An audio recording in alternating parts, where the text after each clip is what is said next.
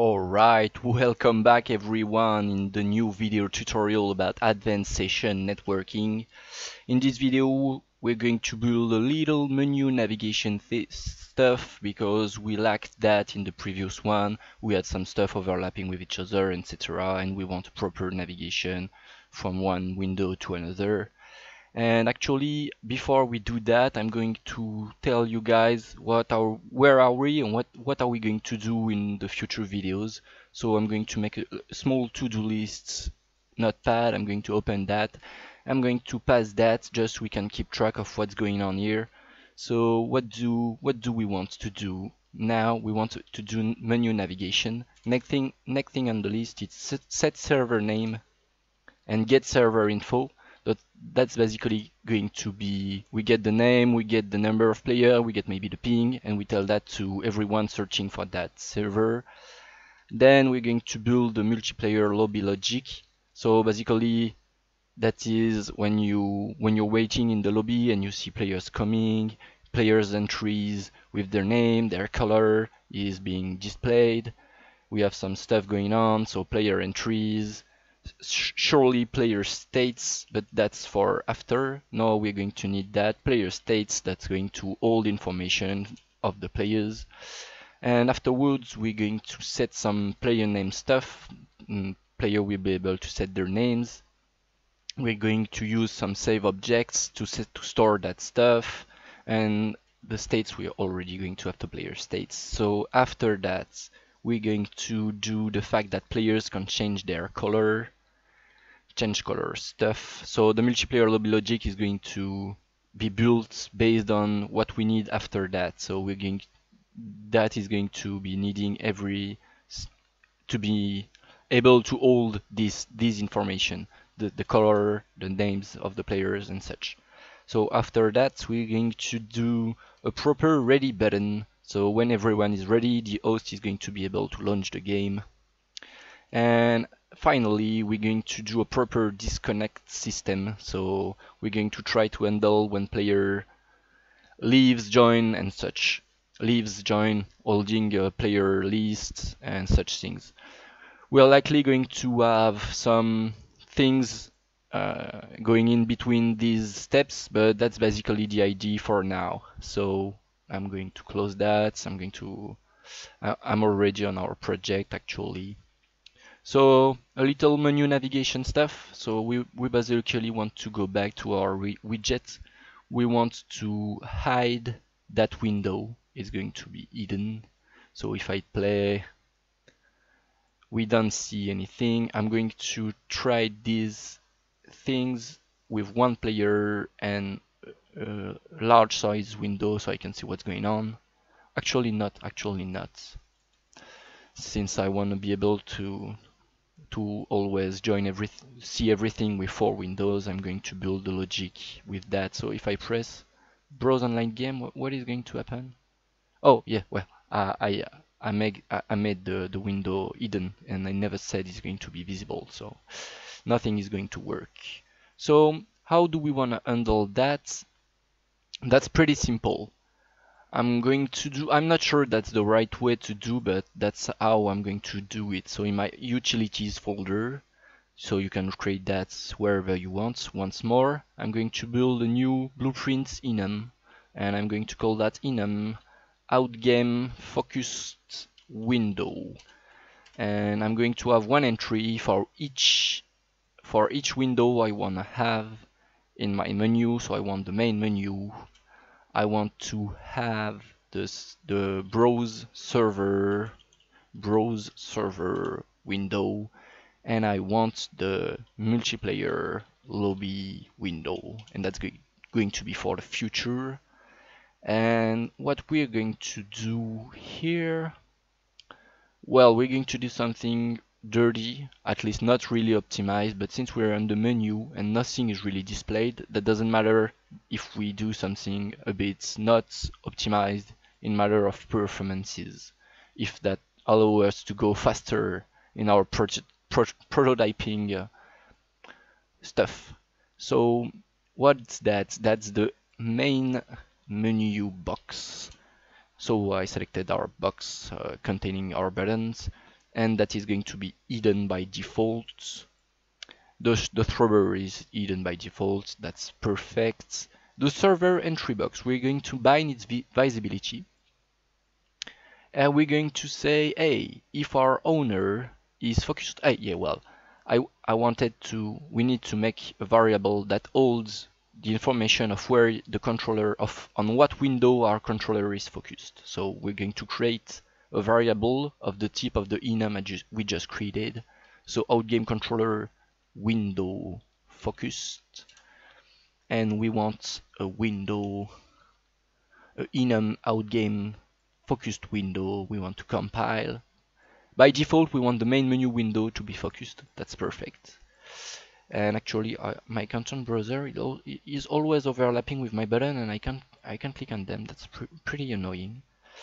So when the player is hitting that host button, we want our window focus to be set on multiplayer lobby. When the player is hitting his search button, we want the focus to be set on, well, the browse server window, basically. And we will implement a back button to make the players able to go back, obviously. So we're going to add a button to that server entry box that is going to be, oh, actually, when we're going to add widgets, child widget, when we're going to add server entries to that box, this one is going to be between server name. It's not going to be on the bottom of that box. So we're going to do some little tricks to make that work. Actually, how are we going to do that? Well, we're going to put that box inside another box. That's a little, since we can't dynamically, at least I don't know how to dynamically change the position of a widget inside a box, but that doesn't really matter since I know the trick to make it work. So I need a box exactly like that one, but a little wider to contain the button. So I want the box to be sized 550, 580. We want that box to be inside that one. We want that first box to be actually the box that will hold the... So we're going to remove the binding we just created, because we're going to set that as visible. Don't miss that, guys. So I put our previous server entry box inside a new box. So I set back its visibility to visible, because the parameters that are taken into account are the one of the parent widget. So the visibility of that box is going to be taken into account, and not the one, and not the server entry box.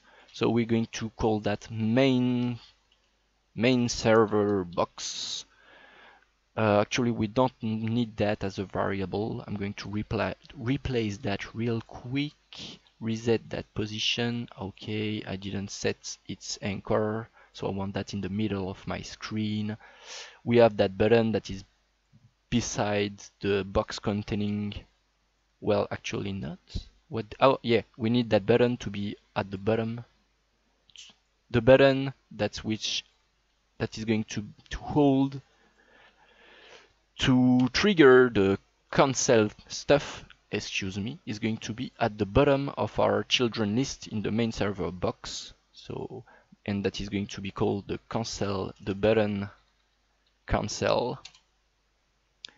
And basically what that button is going to do is, when we click that, that is going to get our owner, that is going to say, hey, owner, your focus is now the main menu button.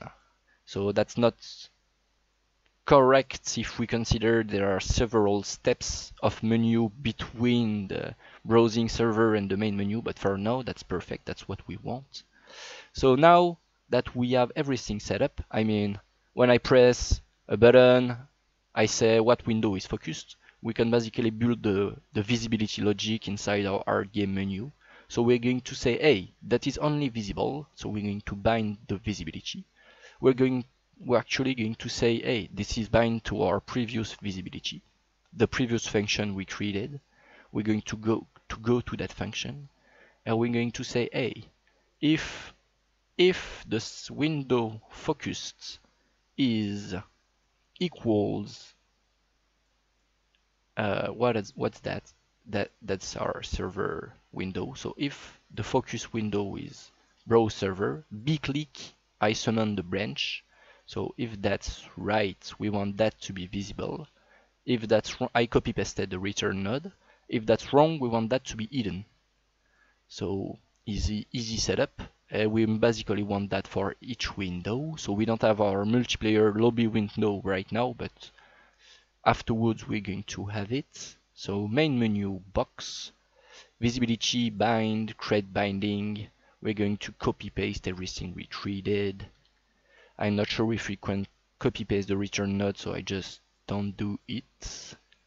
I'm just not doing it. So copy pasting stuff.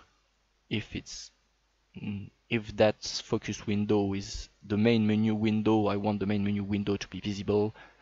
If I don't, I want the main menu window to be hidden. So I picked the main menu box that contains all buttons. So let's see if that works. If I hit play, we are focused on the main window. If I click on host multiplayer, everything's going to be reset. So since my player controller respawned on the reset of the level, the variable holding the window focus resets as well, and we're still focused on the main menu. So, and if this one is browsing games, it seems to work. So it's searching for sessions. We have a session. We can join it. If we hit cancel, we still have that throbber. So I'm going to disable the throbber. Actually not. I'm not going to disable the throbber right now. We don't care. So can I browse game? Yep, that's all. It already searched, so it gives me the same results. Oh yeah. Since we're going back and forth in our menu, it's creating a new button again, because we're not clearing the list of buttons when we press cancel. So that doesn't matter for now. So that's going to work everywhere. I suppose I can still join. I can still join everywhere. And yep.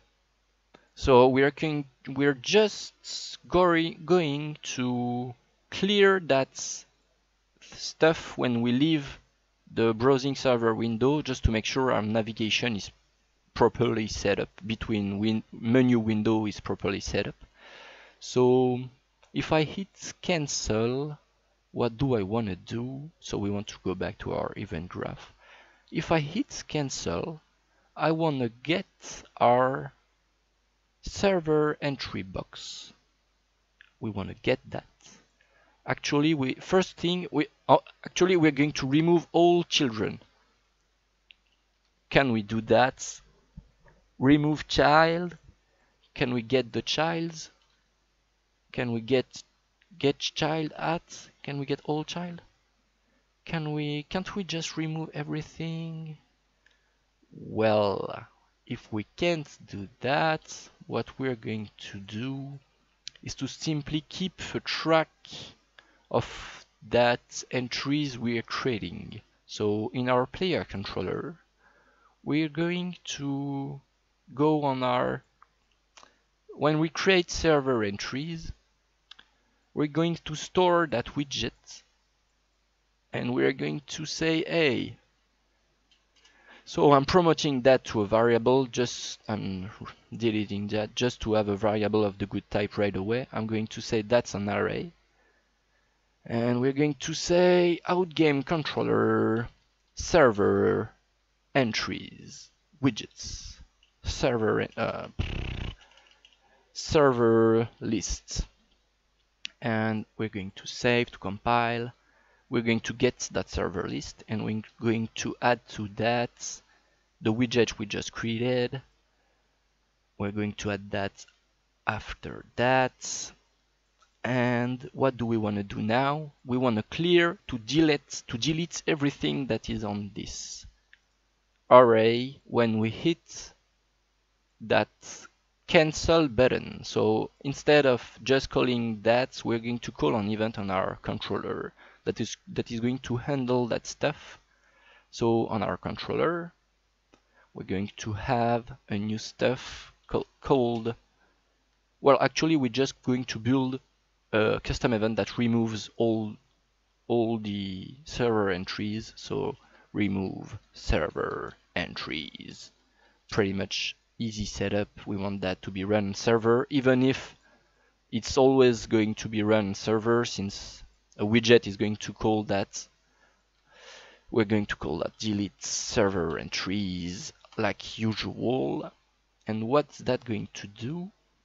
That is going to get our server list, to loop through it, and to say, hey, for each of these server lists we created, we want to remove them from parent that is supposed to delete them, I think. So I'm going to save. We're going to add here delete server entries. So how did we call that? Well, remove server entries. And we're going to see if that works. Did we add it? Yes, we did. Hit play. Simple mistakes, always checking. So, host multiplayer game. We're going to have a little bit of fun. Host multiplayer game.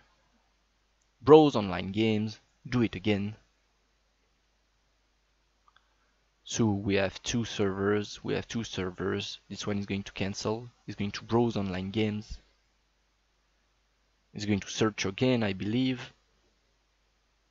We can't know since we didn't disable that throbber. That's something we need to work on. So yep, the clearing stuff is obviously working, and that's, I suppose that's going to wrap up that video. So I'm going to close that. I hope you guys enjoyed it, and I hope to see you guys in the next one. Bye bye.